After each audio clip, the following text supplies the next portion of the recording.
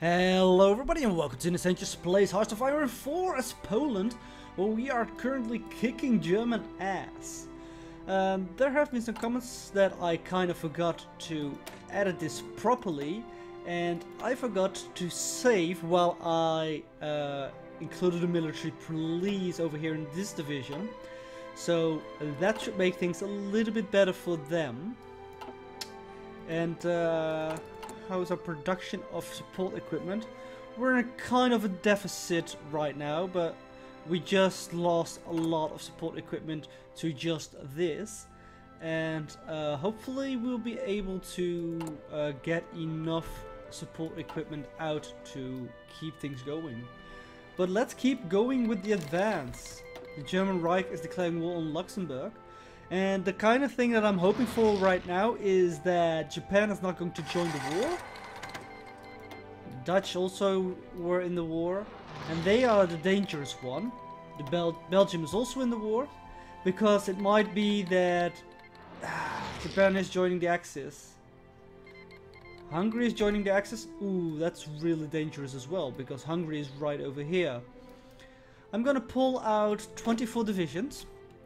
And they will be just going to focus on the Hungarian front. And assign a general to them. Wait, people can become level 6? I thought level 5 was the highest. Interesting. Well, you learn something every day. Both of them are just for reconnaissance, so let's keep just this guy. Let's make an offensive line for him as well. I'm just gonna say I want all of it. Like that. And they should now go over there. And look at that, there's a nice pocket over here that we might be able to close into. So we're gonna take... well, there's some guys that are actually not part of that group, so we're just gonna keep it like that. Just keep advancing. Where do we have some resistance? Many places. But we gained some extra factories. I'm gonna put them on the support equipment because we are running out of that at the moment mostly. Get some new research going as well after the decryption came through. And I think we should be able to see that we have better decryption now. Yeah, we have a decryption advantage, and therefore we have better damage. And it's a 5% extra damage. I mean, it's not the highest ever, but it's definitely helping. I do want to have construction 3, so we can prepare the buildings that are broken down a little bit faster. And there it is, Hungary joined into the war. Many divisions are still not in position yet, but I'm really happy that I actually put the divisions there as soon as possible. With weapons 2 done, we're gonna go for improved infantry equipment. We're not gonna switch our production to weapons 2 because we are running super low on infantry equipment as it is already. And sure, we can have a non-aggression pact with Belgium. And if we now switch our production, that will make things, well, a lot slower for producing.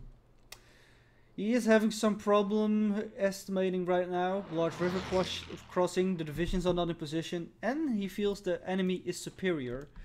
So maybe we should actually add a couple of extra divisions over there. But right now I think things are fine.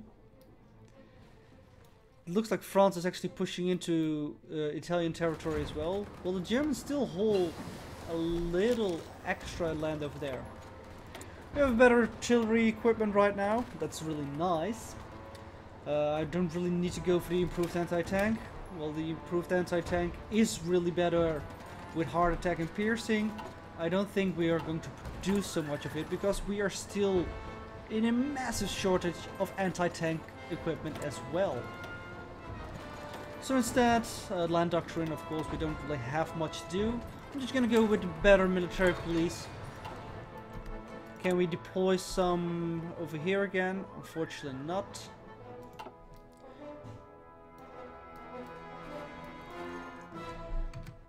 We really should actually assign perhaps some extra troops to the Hungarian front. Right now it is pretty much a stalemate, but I'm not sure. Non-aggression pacts with the Dutch and the Luxembourgians, that's absolutely fine. I just wished we could finish off the Germans sooner rather than later. Why is Hungary is not in the war but also in the war? That doesn't sound correct, game. They are either in the war or not. Not both. We're just missing oil, so that's actually really good. And it looks like we're actually getting more support equipment out there than it's being used. And that's gonna be really good for all our divisions.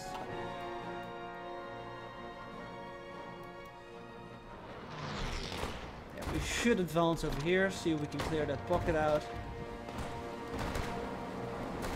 There are a lot of divisions who are destroyed already because they were having no supply, and that makes it so much easier for the rest. Alright, keep on pushing. And this becomes a bit more better. We have a superior enemy still, but at least they are not advancing anymore. And that's good for us. Just keep them there. The worst case scenario would be if the Soviet Union starts declaring war on us, but we will get notification of that before it actually starts happening. And we're gonna go with outdated equipment. We're gonna produce weapons 1. The basic weapons are even less taxing on the industry itself, but they are so much worse as well. Gonna deploy the horsemen. And we have our additional research slot, which gives us the maximum of 5 research slots. I recently found out there is one nation that gets actually access to perhaps a 6th one, and that's the United States. I was quite surprised with that actually, but good for them. This is just too far ahead of time that I don't really want to do it, so I'm just gonna go with encryption as well. And we need a new research focus. Let's see. Let's go for some artillery modernization, which will lead us to a bonus of researching artillery equipment, which we are using quite rapidly. And more artillery is more better. What do we need? Oil, resistance to occupation, but only in a couple of places. And the key is like, the more you are pushing out the resistance, because it gives a bonus to neighbors as well. So if you are removing resistance in one province, it will have a trickle-down effect to the other provinces as well. The opposite is true as well. If you have resistance everywhere, it's more difficult to stamp out actually, because it is everywhere. In the meantime, we're going to increase our conscription to a higher level, service by requirement, which will reduce our factory output. But we kind of need to, because we are running low on manpower. And that's the kind of thing with this strategy. It's really manpower intensive. In the meantime, I'm gonna try and push a little bit on the Hungarians. See if we can make some headway into the country. Every piece of land that we gain is another goal achieved. And we need to push in here as well. The battle plan is not taking care of this anymore, so we have to do it kind of manually. And that's a sad thing of the battle plan. It is kind of limited in that regard, that it always has problems with pockets like this when they start to come. This, and that should be the end of them all. Destroying divisions left and right now. Alright. So we need to reassign a little bit of the offensive line. Because the line is still there. No, not garrison area. We want an offensive lines. Like this, pretty much. And we're gonna draw a new offensive line here as well, because we're going after Italy. And the first line will be before this big river. We're just immediately gonna push through. The river is a really annoying part here in Italy, and it's gonna make things a lot more difficult. But the fact that the UK is actually landing over there is gonna make things a lot easier. Some resistance to occupation. It's probably because we need to expand our area where we actually are using our cavalry, who is good for the anti-partisans duty. And let's see, in the partisan mess mode, well, there's some over here. And it is growing by a bit. It's mainly because Berlin is over there. But let's drop a couple of extra horsemen. And that should make things a bit easier again for them. And we, in the meantime, have 3 dockyards. And I'm just gonna build some subs. Just build some submarines. The German Reich has capitulated, finally. We should move over here. Make a run like that. Is there anything left of the Germans over here? No, that means everybody's going down to this southern front. In the meantime, we are being a little bit overrun over there by the Hungarians. So we need to re-establish this offensive line to over here. And we definitely need more men there. So I'm gonna select a couple of those that are now going to be transported to the Italian line. It's 13 men. We're at 16, 21, 22, 23. One more. You. And I'm gonna just add you to this complete line as well, and have an offensive line for you like this.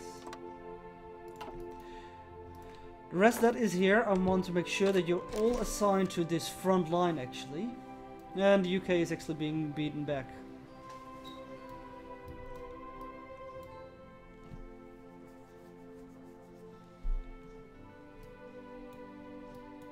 Yeah, we're advancing really well. Ah, well, I will just assign more people and make you a field marshal, actually. It's time to bring on the big guns. Or just more manpower.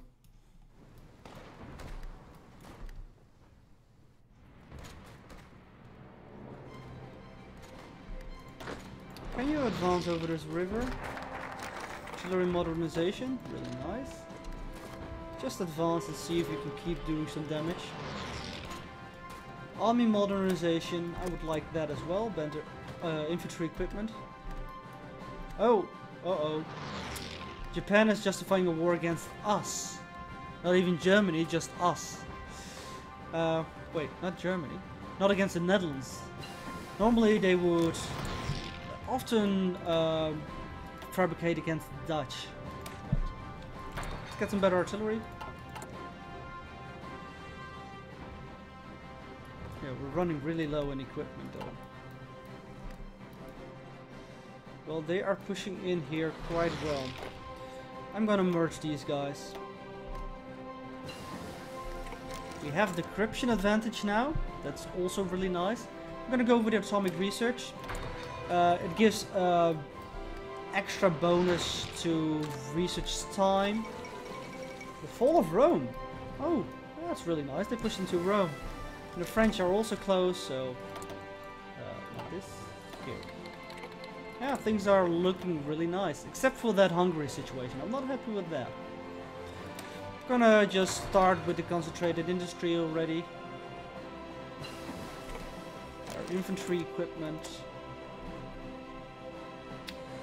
42 is way too far ahead of time, so we're not gonna bother with that. In the meantime, might as well get the improved anti-tank then.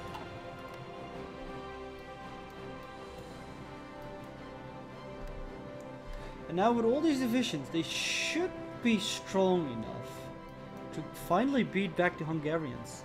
They've taken way too much land over here, which is hampering our industrial capacity because a lot of our factories were also here.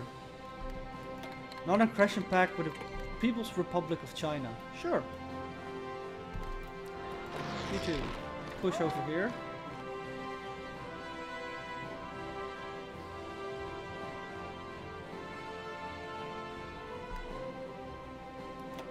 But Japan was not called into the war yet. That's a positive thing. If we can beat down the Hungarians and Italians, and we might actually win this war before they are in. We are suffering quite a lot of attrition right now over here, so we should try to push through as quick as possible to limit the attrition problem.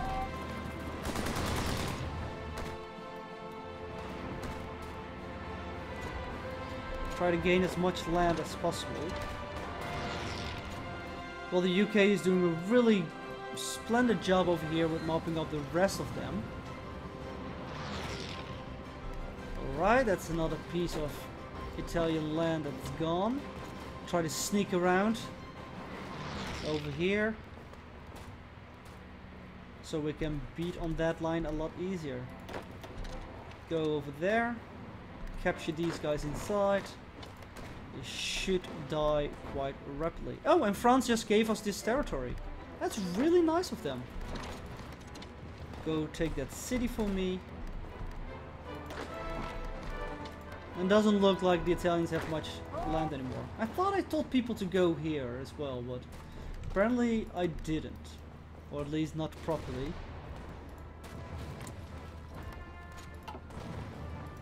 How is Italy actually doing in Africa? Yeah, they're being beaten back over there as well. Because they still have quite a lot of provinces, apparently, that count for their national unity.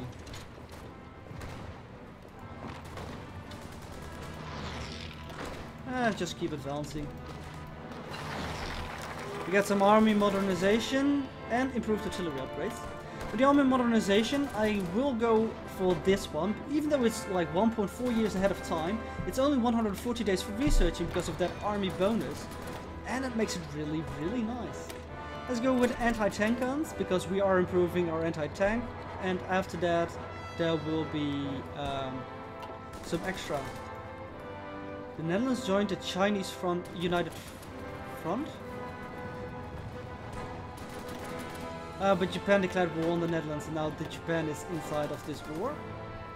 Looks like? No. Japan is not in that war yet. Now it has been called in. Darn it, and just as we are about to make Italy surrender, and Hungary as well. Well, the Hungarian front is looking pretty good at least. There's still some territory right here that was captured of us, but we are making really good headway into Hungary itself. If we were just a little bit faster, we might have actually made it. I'm gonna assign you to the Russian front because I don't trust Russia at all. I do think that sooner rather than later they will declare war on us. Italy is almost done capitulating. And the assassination of Leon Trotsky. Poor guy. And I think the UK will be able to deal with this over here. Manchukuo has capitulated. And Hungary has capitulated. Excellent. Well, Japan is being beaten back over here at least. So what do we need? I think just anti-tank. Just build more of that because we have not been building much of that at all. Meantime, improved artillery. That's actually looking really good. So we can get some expeditionary forces from Belgium. I don't think we need them. They can keep them themselves. And you guys just march over here. Just take everything. There shouldn't be any resistance at all. Did Italy already capitulate? No, not yet. It's not looking that good for them, actually. So I'm gonna sign a front here and do it myself then. And just take all of this. And as soon as you're there, just advance. You want something done properly, you have to do it yourself, they say often. Well, apparently that's true. Let's garrison the area. I hated that... No, not you. This one. I hated that I click on airfield so often that it's not working the way I want to. Come on, I just want to garrison this area. I believe that is all theirs. How much hostile occupation do we have? Well, not that much. And I will switch to the improved anti-tank actually, because we are not producing that much of it yet. We're still gaining a lot of extra efficiency over there, so we might as well switch. We don't lose that much efficiency out of it. Though we do need a lot more tungsten. So UK, here you go, get some tungsten. Get some factories from us. Well, we get the tungsten. It's not that far ahead of time, so we'll research it now. Because we soon will get the research bonus for the next level after that. And that's gonna be really nice. Us having that extra little bonus over there. I would really like it if you push through indeed. And you just run to that city. Just run. You just kill that group. And that's it. Italy has capitulated. So I'm gonna assign these guys back to the Soviet front. No, these guys actually. And I will draw a battle plan for that front as well. It's gonna be really ambitious. Just take everything. So far the Soviet Union has done nothing against us that makes me worried, but they're the Soviet Union, so they are making me worried. And look at that, Poland has gained so much territory. But that's gonna be it for this episode. Next episode we hopefully will see the war against Japan go pretty strong. I mean, there are some British troops over here. Well, not troops, but just ships. And hopefully the United States will join our war as well and put some extra pressure on Japan so we can finish this sooner rather than later. But that's all gonna be in the next episode. Until then, thank you guys for watching and I hope to see you next time. Bye bye.